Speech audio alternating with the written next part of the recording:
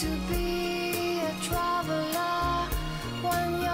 collection is called Nomad, and it has a exotic sensibility to it. The fabrics are very unusual, and you know, it was inspiring about traveling and being a nomad and going to new areas and wearing clothes that are slightly more exotic. They're not everyday clothes, they're a little more luxurious. I think any place that you're showing your clothes and you have your critics and you have the magazines and you have your consumer, I mean, they're all important.